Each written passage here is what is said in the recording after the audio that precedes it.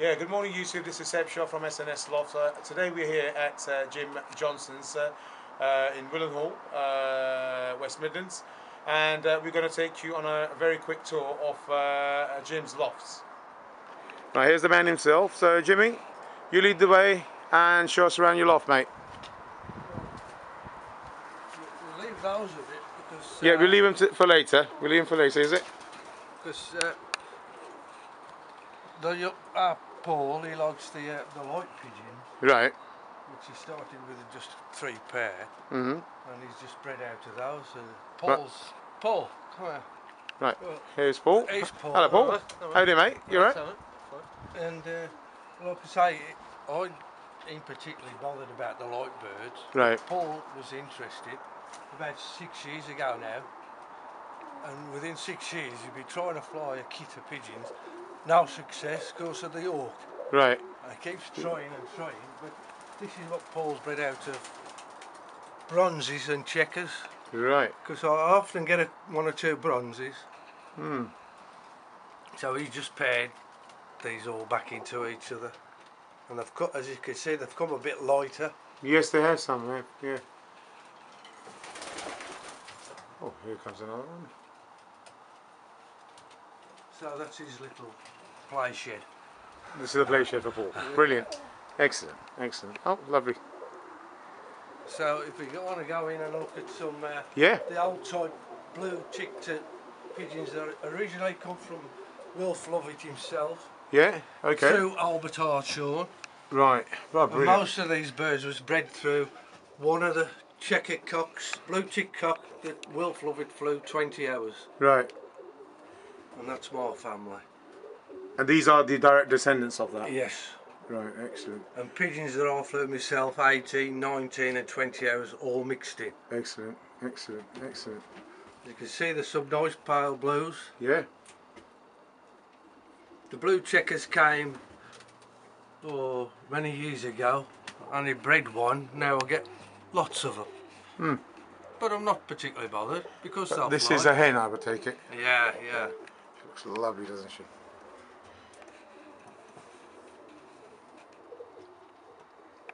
And you just you're flying these days. Are you flying these? That's all. Well, these. I tried 7 out. Right. And I lost 5 blue checkers. Right. And I only got 2 back. They're okay while you're just breaking them, and the hawk can't see them. They're here, there, and everywhere. But the minute they get together, they go up nice and tight. Right. You can get away with it about once. The second time, it's all over. All right. So this is your flying section, right? Yes. So you've got what, 15 flying boxes, is it? Yep. There'll be 15 there. Yeah. And these big boxes over here, right, are for when I take the young birds away and wean them off. All right. So these are the weaning cages, the weaning boxes. Yeah. All right. Okay. Okay. And this is where you keep your corn and all that. Yeah. Brilliant. Brilliant. Brilliant. Brilliant. I used to wean them off in here because there was 20 odd boxes, single boxes in there. Yeah. But getting old, you don't want to bend down there. No, I take it. Yeah, I take it. You're right. Okay, these were the older ones, right? Yeah. Fair enough. Well, my stock ends will go in there after. Right. Okay. When you separate them later. Yeah. All right. Right. Right. So that's it. You've got no youngsters whatsoever in there now. in the breeding side. I'll loose them out there, straight through the window. And then we go into the flight. Yeah, so they can have a good look round, see where they are. Yeah, brilliant. Then I train them to come through there into the big boxes. Right. And once I think they're old enough, right, and they're starting to fly, I'll put them into single boxes and feed them separate. Right. Okay, then the feed up begins. Well, they don't get no feed up. Right. You know what they say, through the bellies to the brain. Absolutely. And you've got to keep them under your control. Yeah. Let them do what they want to do. Spot on, sir. Spot on. And it's best to learn them everything as they're young. So as they remember. So how does so you got a pulley system here, have you? Well, I should have another string on the top. Right. I'll use the old stick. Right. Put it in there, push it open. Right. Shut it before I don't them out. Right. Get you. And then very convenient. Under your control. Yes. Like they say in the rules, the birds must be under your control within the hour. Absolutely. So once they're in there, they're under my control. Brilliant. Get them in, check the rings. Check them out, check them in. Check them in. Absolutely. Right, brilliant. And so where does the magic happen? Where's the breeding loft? The magic happens in there. Hey, excellent. Oh, brilliant. Look at that. Oh, better get in there. Excellent. Oh, look at that. That's so beautiful, bro. Yeah, look at that. How old is that pigeon, Jim? It's only last year's. I said to myself, I will shift all the old stock, which was 8 and 10 years old. Right. I started fresh this year. Yeah. 16 birds. You may want to tell me more about it if you want to come inside and just point out the pairs to me and any sort of history to them, please. Well, really, they're all through, like I say, Yeah. 18, 19 and 20 birds. Right. And the great-grandfather, two of them, look similar to that bird. Right. That is really nice, you know. Blue tick. Honestly, as soon as I saw it, I thought he must be one of the. There we go. And he's friendly as well. Yeah, they're all friendly. Yeah. Brilliant. Just really like them. So these are all the cockbirds here, right? And there's a couple of youngsters as well, isn't They're there? all last year's birds I am breeding off at the moment. So what do you do with the older ones, the ones which are older at, say, is it silver? Yeah. Just barely Silver end. Right, okay. Right, brilliant. Nice pair of blues on the top there. Yeah, that's really nice, isn't it? Yeah. I've got the two blue youngsters in there are off there. Off these? Yeah. You like to show it to me? Which one are they? Let's get over there. Here's one. Alright, excellent. Yeah. And the other one's there in the second bedding. Right, there we go.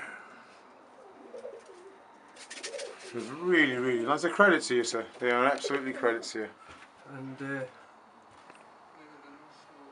right. as you can see, I do breed one or two bronzes. Right. They're really nice. The first time I've seen your birds, to be honest. That's the first time I've seen them, and they're absolutely. Well, you shouldn't find any purer because I've had them nearly 40 years now. They're not sitting eggs at the minute. They should have been parted over 3 weeks ago. Right. I don't like late breeds really. Really? No. A good idea for these Right. is in the winter Uh-huh. those double up Yep. as single boxes too. Oh, excellent. Yeah, get you. And then if I want to pair them up, the cock's dominator box. So if I want an end, I'll put the end in there and the top will. And then when they get fond to pair up, I just open it up and let them have all the box. Brilliant. And when they are paired up, when I get the ball in, that comes back, and that's where they sit. Just like that. Superb. And so I see you've got 8. 8K, 7 is it? Yeah. Oh. Yeah. I normally only keep 6 pair. Right. So you got 6 breeding pairs then, is it, at any one time? I've got 7 at the minute. Okay, so 8 boxes you've got, that's what I was looking for. Yeah, just in case I want to put another pair together. But you'll always put 7. How many rounds we're looking at per season? 3 is the most. 3 the most? Yeah. Right, okay. And how many would you be, what do you call it, serving to the Perry? To the what? To the Peregrine. How many, what are your losses? Too many. Yeah, I think that's a story with everyone, isn't it? Many. That's a story with everyone. I mean, years ago, out the 6 pair, I could breed 30. Right. Breaking in perhaps losses of 10. Right. I'd sell 10 and keep 10 for flying. Right. But it's not that easy today. No, it's not. No, it's a lot. I haven't flown properly now for about 10 years. So Right. So are you actively still flying, or are you just flying for pleasure? keep trying. Right. But it's only feeding the pedigree. It's true. It's true. Yeah, As soon as you start building some times up, Yeah. you start getting hit. Yeah. Yeah, so I can understand that. Yeah, yes, it is. It is like going to the sweet shop for it. Yeah, It it's is. ideal here. Yeah. But they get up too high, really. These Yeah. birds. Right. So these are, what would you say? They are mid-range or high flyers? What would you say? How high is the sky? Oh dear. Oh dear. Yes. All right. Let me just quickly get these beauties in here. Right. So these are some of the young uns of Jimmy Johnson, and some beautiful specimen of birds here. These guys, look. This is the first time I'm actually seeing them too, and I am absolutely surprised. Really am. Oh, look at that cockbird. Could you tell me more about that one over there, sitting in the middle? Yeah, that really looks nice. That one of the vintage. It's the blue cock. Yeah. There again, if you look at them, Yeah. they've got a not too big beak. Nice, Let's have a look. nice head. Let's have a look. Let's have a look at that. Yeah, and what colour eyes do they throw back? Do they vary in eye colour? They don't vary. They stop as they are. A reddy pink. I don't like bull eye. Right. I don't like yellow eye. Right. That's proper colour of a Tippler, I would say. See, Right. what put me onto this? So we're looking at pearl eye, are we? Yeah. We're looking at pearl eye. pearl eye. Right. Yeah, that's the Short beak. Yeah. Not too long. Yeah. They're not too long in the leg. So do they have colour variations as well? I can see like I mean, would the checkers go a bit lighter on the beak, and would the blues go darker on the beak? The beak itself is always dark. Right. But the wattles on the top are always white. Right. Okay. All right. Yeah. Yeah, but I mean, yeah, wattle. We can see the wattles as well. So basically, because you see, like I've got Shannons, and they're certain that we'll have a darker beak. The other ones will have a lighter beak. So we're in that. It's the badges, isn't it? Some It is the badges yeah. And the blue ones will be darker. Big darker. It's Yeah. true. It's true. Yeah. It's true. See, got a nice and round like an apple at the front, all the muscle. Yeah, I can see that. Nice short in the leg. Absolutely, it's a V shape, isn't it? round. Can we summarise it as V shape? What, the bird itself? Bird itself. Tapers to Tapers, yeah, because that's what I'm looking over there, and I'm Yeah. actually quite. And look at that silver. Could you tell me more about that silver over there? Is that there? That's in that corner. Yeah. Yeah. A little silver end. Yeah. See, a bit, the colour of, I don't know if it's the colour of the bird that brings the colour in the beak. Right. Because that's a silver and it's a bit lighter. You get me? So that's what I was The referring dark to. blues have got dark beaks. Yeah. That's what I picked up straight away when I came in. I looked at. Look at the checker as well. Here on the right, third on the right. Can you see it? Yeah, a little clay checker. Yeah. So I like to pair a clay, a silver as we call it. Yeah. To a blue. Yeah. And what's the throwback? Anything or? Blues and silvers. Silvers. Okay. Yeah. Okay. Right. But really, that honestly, I wasn't expecting to be taken back by your birds, honestly. It's really, because what I'm trying to do at the moment is at my loft, I'm trying to just concentrate on what Harry gave me. Yeah. And I was going to just basically. Well, if your fly badge is all white wings, you'll see them like more or less on any sky of a night. But if you're flying blues, Yeah, we job to find them. Yeah, I get you. Yeah, you have to wait for them to cross a cloud or something. Yes. Whereas if they're up in the blue, Yeah. you have a right job finding them. A blue on a nice sky. Yeah, you can't. You're not going to do that, are you? Yeah. Absolutely. Really. That's what I find anyway. That one. Yeah. Clay silver. Yeah. Is out the bronze. Right. And a checkering. A clay checkering. Similar to this bird. Yeah, here.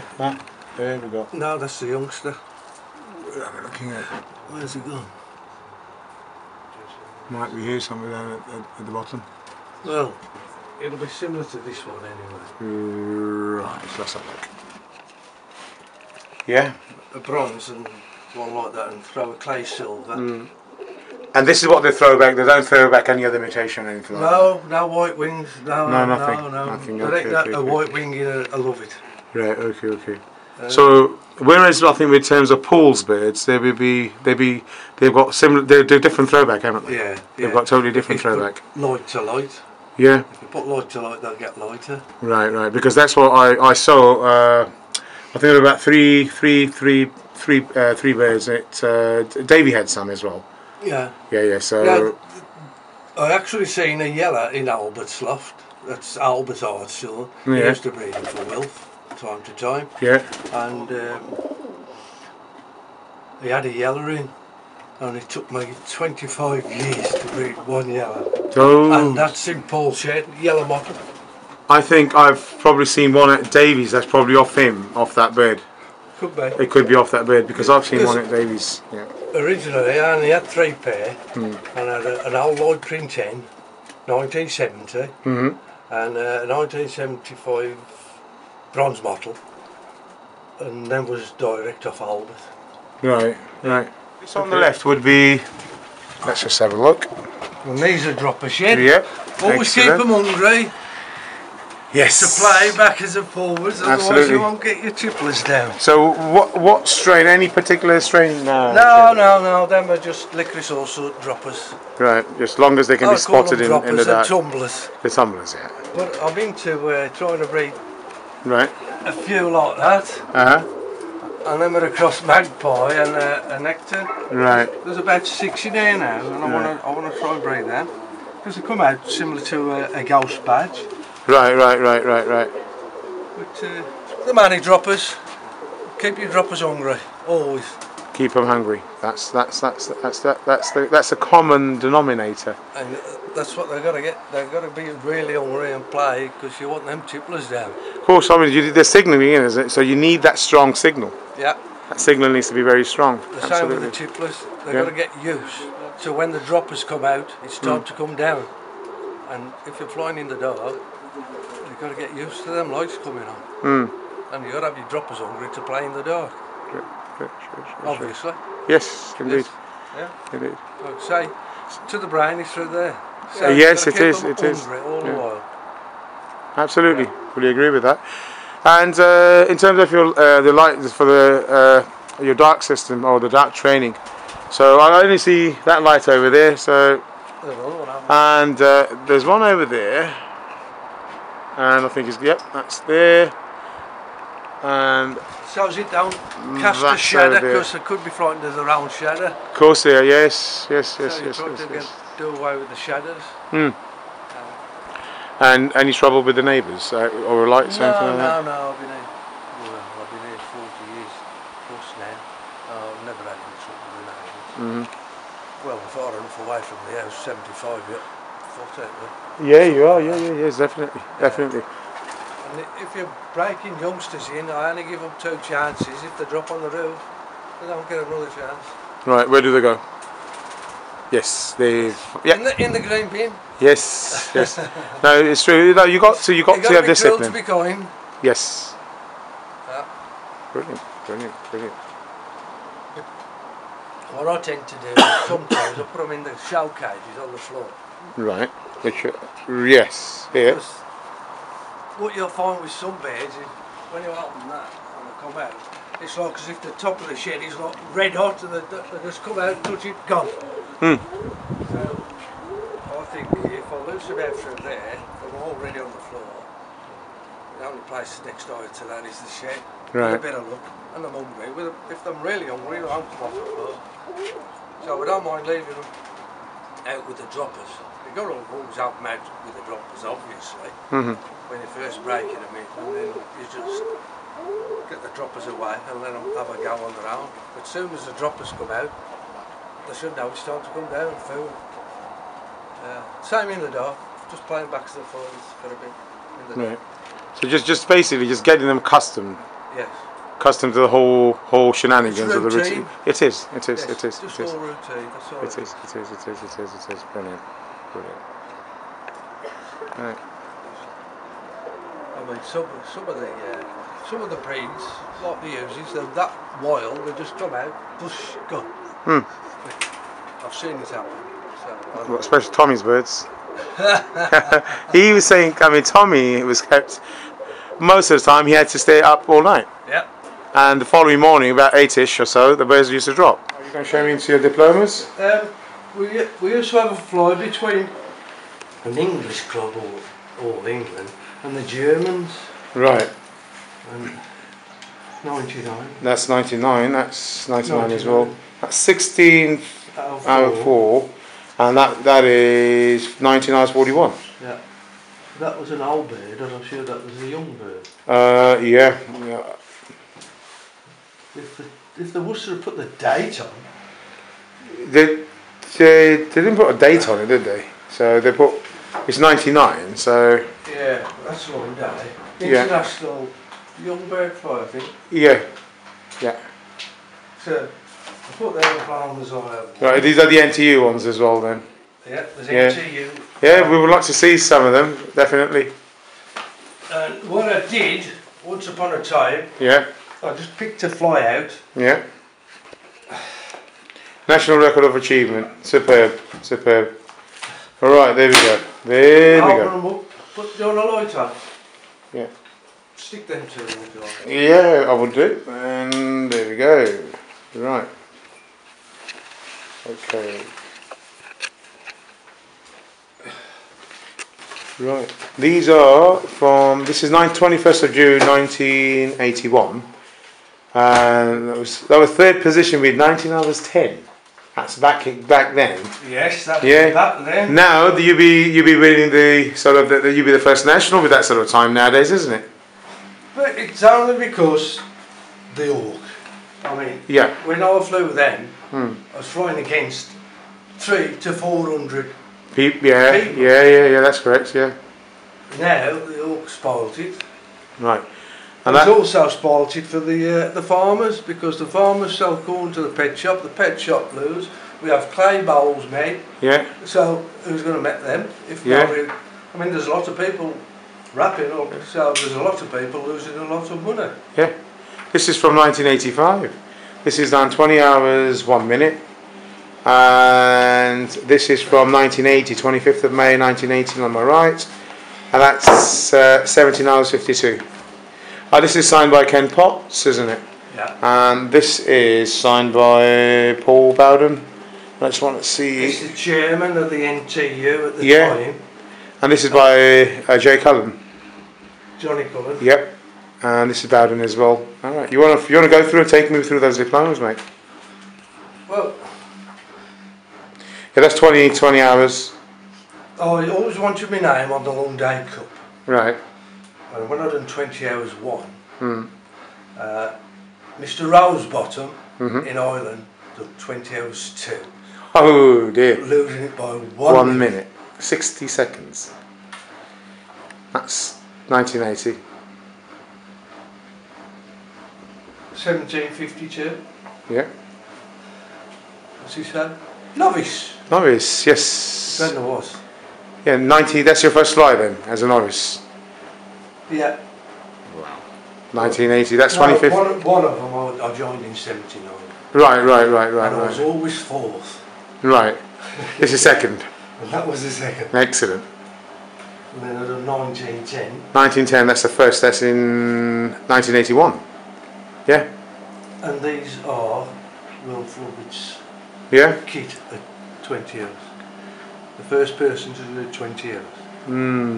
And it took from 1912 to 1963, is it? Yeah, it's 63, June 22nd. 64. That's 63, June's, yeah. To do 20 hours. 20 hours, yeah. That's some achievement. That's a long day flying 82. He was second with 18 hours 40 minutes. Yeah, well, what's that one? Right, that's Bentley West, isn't it? Yeah, that was the club I was in. Yeah. 18. Yeah, and that's Bentley West again. 1913. Yeah.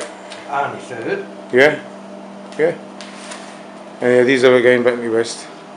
With fly, mate. Hmm. We won it that time. 1848, 2001 again. 85. Yeah. And then I joined Tom's Club. Yeah, yeah. Yeah, that's, yeah. Right, Old Hall Invitation Tippler Club. That's 1987 fly, you've done 18 hours there, 1840, 1854.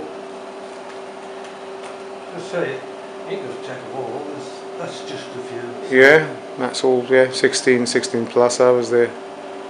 Brilliant. That was the That was, Hall. yeah. And then was the kit that Colin Bristow played. Yeah. And he broke the record with Yeah, 20 hours 12 minutes on 19th of June 1994. and that was That's the Colin kit. Bristow's kit of pigeons at the time. See, if you break the record, you have your birds put up. Brilliant, brilliant, brilliant. All clubs do that, I think. Yeah. There's more than one flowers there. There's flowers just about falling there. 16 full, it's got to be a young bird. Yeah, 16 full, that's 1999. National Tippler Union diplomas. Yeah, that's 1941, that's in 99. That's Youngbird. Right, Jim, for now, for some commonly asked questions that you know about the birds, and I'm sure the Tippler folk across the globe would really be interested to know some of these.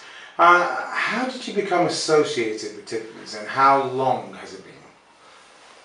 Oh, well, I've had pigeons. Oh dear, I must have been 10 or 11 back in the 50s. Mm-hmm. And I used to have kits of muffies, and when I first came here I had a kit of muffies. And then I was watching one or two, and I was never interested in races and tipplers, but I did. Quite some years ago I catch two, and they flew nice. Mm. And then I've been watching the skies around here for years, and one or two at Bentley. And my mate Clarky, he had some, and he said there was, nah, no good, you're going to kill them. But that was bred out of Lovatt's. Right. So I had them, and I started, and then meeting one or two of the guys, went and seen Albert, and I had some off Albert, and that's how it all started really. And then first club I ever joined was Willenhall Club in 1979. The shed's been up since 1978, believe it or not, that shed. I've been flying pigeons out of that shed since 1978. That's some time, that's some history. That's some history. So I got involved, and I thought, well, I know one or two tricks, I can have a little go at that. Mm. But I done in 1959, I missed the Novice Cup. In them days it was either 2 old and 1 young, whichever 3 was the highest times. It's only 3 flies you won the Novice Cup on. Ah, right, okay. And I missed that Mm. by a few minutes. The person who you're going to see next, he won it. Right, okay, Paul Green. Yeah. Okay. So you do 9:59, you're still a novice. Mm. If you've done 10 hours and a bit, you want a novice no more. Mm. Then you're up into the big league, and you've got to. The big boys. Try, yeah. The big boys. Back in the day, it was a lot of them were about. Yeah. Yeah. Jack and Paul and Yeah. the rest of them, Billingham. So what was it like flying? I mean, knowing that you were competing with those names. Oh well, you just got to try your best. And the thing is, if something don't work, you have to alter it and get it to suit. I mean, some birds like the flat, and other birds like the lift off the wind and things like this. And it's all things that you got to learn. And down here, I've been quite happy with my Lovats, but they get too high, and they're all bait really. Yeah, right. So that's how I started, and it was Roy Dowen, our club secretary then, and a damn good secretary. Kent was here already in, and Tex was already here. I think it started in 1976, and I joined in 1979. Brilliant, brilliant. Now, how did you acquire Tipplers, and from whom did you get the Tipplers? Well, I had a couple of my mate, Cliff, but I took them ring numbers and I went straight back to Albert to confirm that what I got was Lovatt, and I had some of Albert himself. Who used to, like I say, used to breed a few for Wolf Lovatt. Did you have any other birds in your loft at any time that had Will's rings on? Did you have any birds at any time in the loft which had Will's? Not Will's, but Albert's. Yeah. Albert's rings. Okay. Yeah. Okay. So they were directly, obviously, from. Yeah. Via Albert. Right. Brilliant. And I mean, obviously, this is a tricky part. A lot of losses are sort of suffered by fences, Tipplermen. So, if I was to ask you, and for the season as well as the novice Tipplermen out there, what's the best way, and how do you actually settle your Tipplers? Well, when I first part them, these are still young. I still give them best colour. Right. And then I start weaning them off a bit at a time, from the best to what I've always used is just wheat and barley. Right. Is that when you're weaning them off? When I finish weaning them off, right, okay. I'll get them down to wheat and barley. Yeah. And believe it or not, I've never had to starve one of those to break a limb.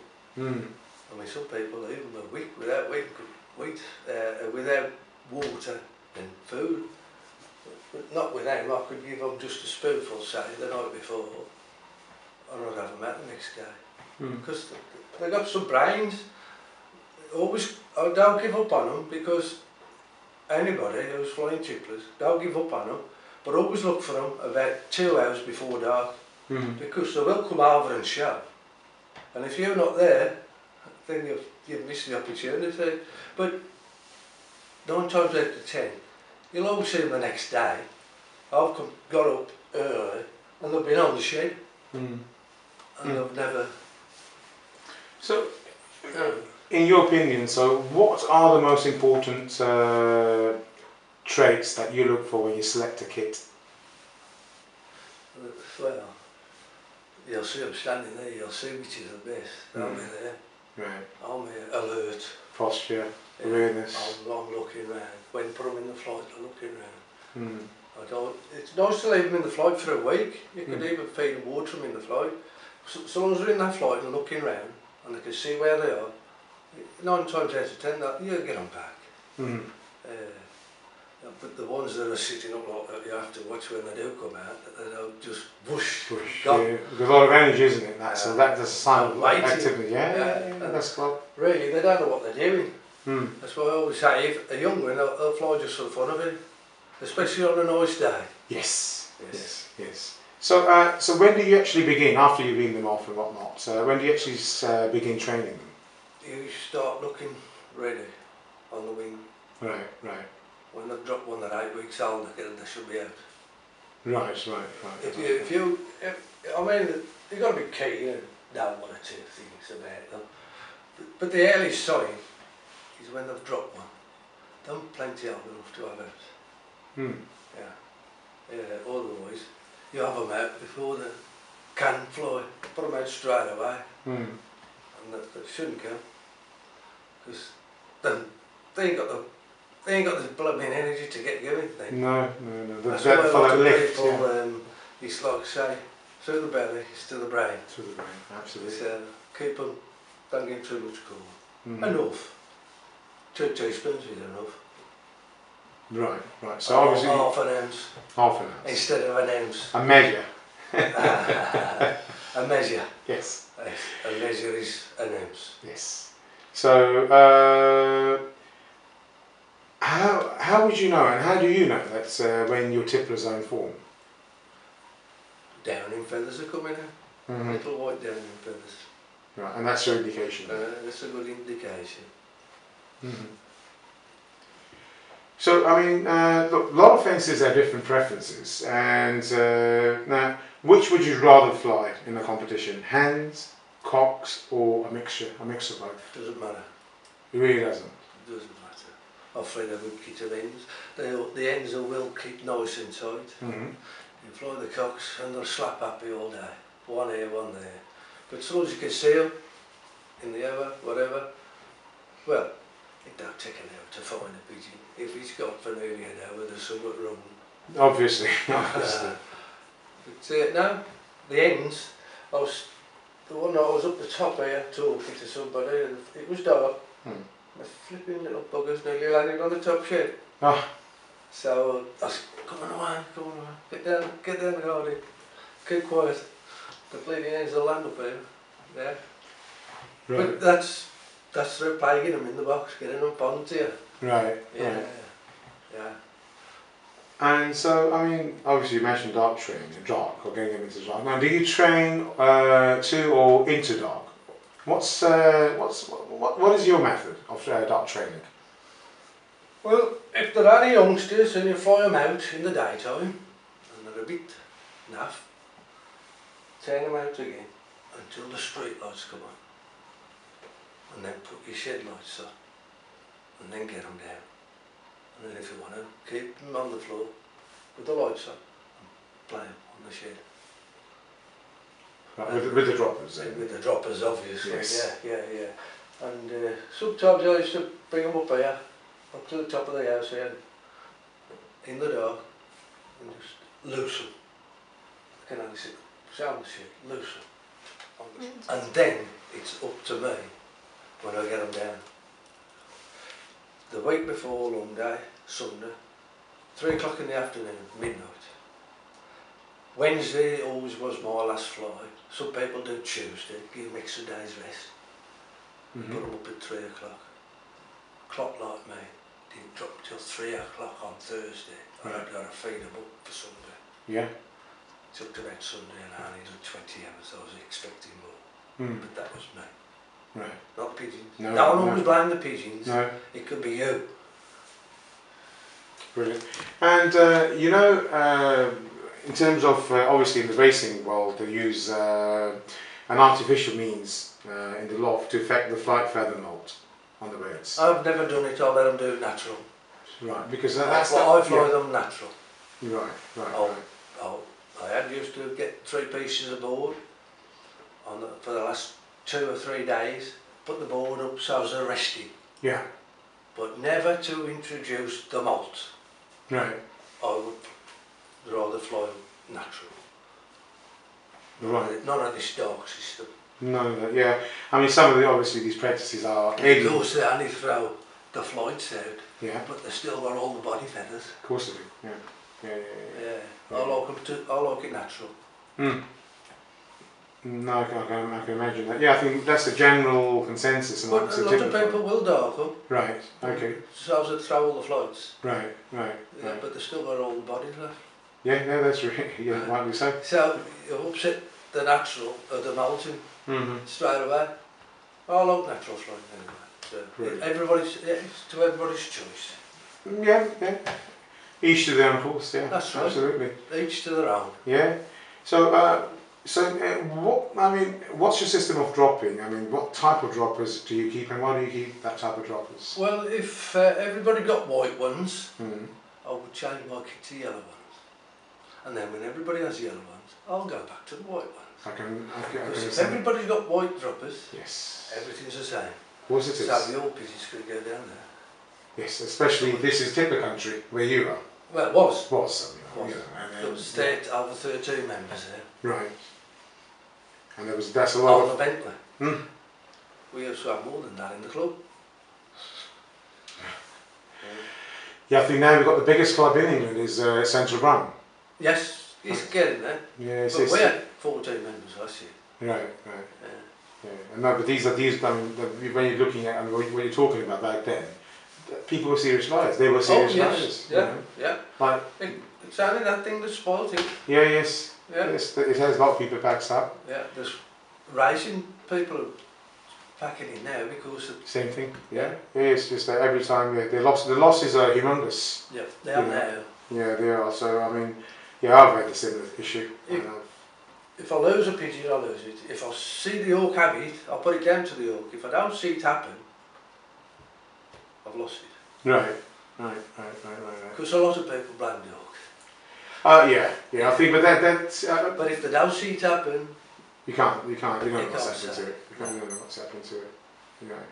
And what type of, what breed of droppers do you keep? Anything white? Anything, a tumbler. I used to have a kick of muffies dropping on at one time. Yeah. A lot of people have muffies, don't they? Yeah, but they're not good enough now. I mean, you ain't got to keep the feet clean. I mean, if they're plain legged, it's easy. If they're muffies, they get dirty, the wolves. I used to have to cut them off to breed, otherwise the wolves could actually kill the youngsters while they're sitting them. Yeah. So I used to cut through. Right. That's a good idea. But any dropper that I play, which some won't play even if they're hungry. Yeah, so you've got to be very selective in that, yeah. Now, in terms of, your feed for your flyers now, what determines your selection of grains and seeds use? What really determines? It's got to be nice clean. Right. Clean food and clean water is the main thing. Now, on about feeding them up, we just do like the race, break and build. Break and build. Salt them out, or whatever you want to use. I always start with the weakest seed, wheat barley. Bit of best stuff and round off with seed. Yeah, it's simple. Just building them. Right, so the method would be that obviously, look, every flyer has his method, and they would not like to share it. But I mean, I wouldn't ask you to do that. That's not the question here. What I'm asking. And a bit of tonic, iron tonic. Iron tonic, yeah. Or glucose powder. Yeah. Electrolyte now, as they call it. Yeah, don't use them. Yeah. No need to. It's a tonic. If it's a tonic for a child, is good enough for a pigeon. Yeah. Not too strong. Yeah. So when does your feed up start? When do you actually start before the competition? Wednesday, say, 3-day build up, round off with seed on Saturday. Right. Yeah. But there's obviously, prior to that, there's training going on. Well, the training going on, a lot of people use depurity. Yeah. I've never used it. If I want depurity, if I sit the breeding weed and get me on. Right. White and red dairy and add wheat barley to it. Yeah. It's a depurative. It is. Yeah. And how would you care for the birds after they fly, after they've been up on the wings, and let's just say the competition they've come back, or after training, when you're running them, building them up, how would you care for them after they come back? On a fly day? Yeah. Well, just leave them to rest for a half hour or so and then give some biscuit. Right. If they'll eat it. But it's one of them, you either give them too much on the throat. It's best to give them a bit of seed, really, and a bit of best cool. Because, some daft people, the podge I don't know what, loose them out, and they go on the roof throat and then they fly all day. It's too late, right? Too shit. That's all I say. Yeah. So you mentioned that these lofts have been there since 1978. So how big are the lofts, and what is your loft management system? How do you actually manage the whole space? And within that, if I may, can throw a few more in there. So what's the total number of pigeons that you would house? And no more than 50. No more than 50. And it's a 24-foot shed. Yes. So I'll keep 12 in stock. There's roughly about 20 droppers. Yeah. And if I've got 20 young birds, that'll do, mate. That'll do. Yeah. And I clean out 3 times a week. Right. Pigeons are boxed up, get done every other day. Put them in the flight. Although they're stock, and there ain't many, they still need a flight. So I still put a bath in for them. The same with the other little flight that I fly out of. Right, There's a right. bath in there now. Yeah, I can see that. I saw that as we came in. Yeah. Yeah. Well, it helps because they're molting. Yes. Yeah. Yeah. I never had much trouble. Like I said, I only had a bit of trouble in 2000 with them. I had one or two died, fetching a pigeon back that had been in somebody's shed a week, a youngster. Right. You've mentioned that you never inoculated, you never jabbed the birds at all. No. Never ever. No. Yeah. Because I never ever get anything in. Absolutely. Well, So if it's catched, if it's got an NTU ring on, I do try and find out. I reported I had to fetch it. 2014 bird. Fella packed it, so. But he didn't give him my share. Went in a box. Didn't give him my share. Right. Yeah. Right. Now moving on to breeding. I mean, you mentioned that you would probably what would you do about six pairs? So 7. You mentioned you keep 7. 7 this year. Pairs. 6 is plenty. 6 is plenty. So if you have 3 rounds, you could get 30 birds without knocking them about, and then part them. Right. And part them for nearly 6 months in it. September, October, November, December, January, pair up. Valentine's Day. Right, oh, brilliant, brilliant. Yeah, I like to be in that loft on that day. Yeah. So, in terms of now, what method do you use? I mean, when you breed, I mean, is it in family pairings or best to best? What do you do? Oh, always pair best to best, but Right. now they're getting that close. So I'll be family to family the way I'm going on. Right. I have always paired best to best. Right. So, okay. And the eye sign. Stick it up your ass. So, how close is too close in your breeding program then? Half brother, half sister. That's too close. Yeah. Right. But it'll come to that. Yeah. But what do you? But it's still not like line breeding, any lady mother and Right. whatever.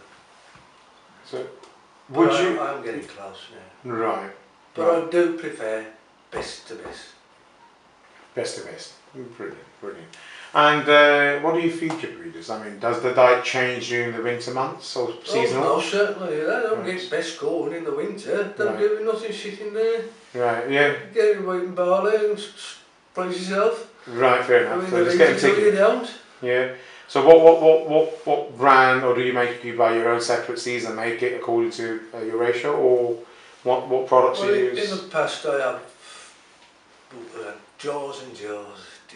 Yeah. Different Seeds. white milk, Yeah. blanket in there, red, black, red. No more. Keep it plain and simple. You could buy a £1/4 pound of everything Yeah. and just mix it. That's it. So, yeah.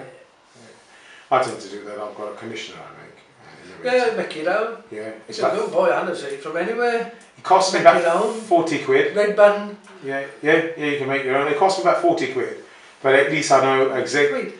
Well, 40 quid. I'll spend 3 quid and last me the flying season. absolutely. So I make about 38, They don't 28. get them every day, they'll 28. get used to it. Yeah. And then when you try to build them up, they're only getting the same as what they've been having all. So there won't be any. So what? So the you can give nutritional them no benefit. boost. Yeah. So there won't be any traditional benefit. You're not Nutritional. building them up. Really. You're just giving them the same as what they've always had. Absolutely. So that's a very crucial point, guys. If you like, just what Jim just said, that look, if the bot gets used to that particular seed and the nutrients, it gets. So the whole idea of that feed up is to boost. Yeah. You know, to build them up, to boost them. No, well, that's what it is, a builder. Exactly. So if they already, so there's actually you're you're not already on it. You're not You're gonna, not building them up. exactly. Spot on, sir. Exactly. Spot on. Absolutely spot on. Right now, you know, I know it's difficult, but what is your favourite Tippler strain, and why is it your favourite Tippler strain? Well, I've been to Jack's, obviously. Yeah. I know Jack. I've been to Jack's, and I've been to Wooden Uses. Jack's seem a bit big for me. Gordon Uses are a little bit thin. I mean, well, I have seen them no bigger than a Starling, no fatter than a Starling. As one of your friends when you go to see, I'll tell you. My Lovatt's, nice head, short beak, short in the leg. It's in between the both. And the feathers on those are nice and broad. That's all they do, all day. Right. How friggin' are you gonna go? True. So, well, I know the nice old man keeps saying, old Albert, oh, I don't think he'd tell anybody a lie. He kept them in the cupboard, either side the fireplace, through the wall, when you shouldn't be keeping pigeons. So as a racing pigeon will come home with the messages. There was no, Yeah. So everybody had to get rid of the birds. And he fed them on toast and oatmeal or whatever he could get, and he kept them through. So a lot of Lovatts. I suppose everybody did the same when they couldn't loose them out through the wall. But yeah, a lot of Lovatts, and I've stuck to them ever since. They're all fly. Yeah. Yeah. If you can get it out of them, and you know what you're doing, they'll all fly the times. I mean, there ain't all Lovatt times in the records. The Jack Bowdens, Yeah. Hugheses, Yeah. and all the older Oldens, Merediths, and that's. Yeah, no, I got some, I think it was 1957. I was 42. Yeah. And then it was 1959. We done 20 hours then. And then if you go, these are the old birds, by the way. Yeah, Albert Floyd. Yeah. And in 1961, we've had 70 and a half hours. So, really, when you think about it, we ain't gone that far in front. Yeah. It's only one or two people that have done more than 20 hours. 22, isn't it now? Yeah. This must have been exceptional then. It is definitely. He's got motorway. Yeah. So, Jim, any suggestions that you think that could improve the Tippler sport? Well, as it is, it isn't too bad. It's just the odd few that spoil it, really. I mean, it's been a lovely sport without the Hawk. I mean, fantastic. I think we had the best 70s, 80s, 90s, up to 2000. After that, it's just... If people was to just be honest with themselves, you know, I mean, they say they've done this and they've done that, and some you can believe, some you can hardly believe. If they was to follow the rules, and they done it right, there'd be no arguments, would there? No. It's just one or two that try to bend them to suit themselves. Yeah. But no, they don't need improving. It's all right as it is, or well, it has been, put it that way. I mean, there has been some good honest people there, some good old flyers that wouldn't cheat if well, what's the use of cheating for a £3 freaking trophy? True. You might as well go and buy one and have it put on. Now, sometimes some people will help and others won't. Just animosity sometimes that spoils it. That's all. Plenty of that. Yeah. That's all it is. Just keep it plain and simple. Do what you're supposed to. Nobody gets it. Yeah. So, what would be your top 3 tips from your experience with Tipplers? Keep them lean. Right. Treat them mean. Don't feed them. Teach them what to do, not what they want to do. The pigeons I want about, not Yes. people. No, I understand. So discipline. Yeah. Keep them disciplined, keep them, yeah? Okay.